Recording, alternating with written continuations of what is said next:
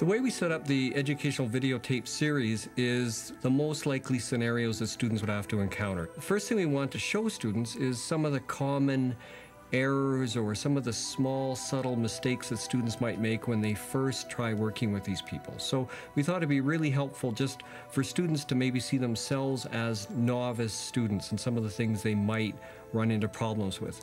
Then the second thing we'll see is the second scenario where we see a more expert or a more proficient nurse and some of the skills, the advanced skills that he or she might bring to that scenario.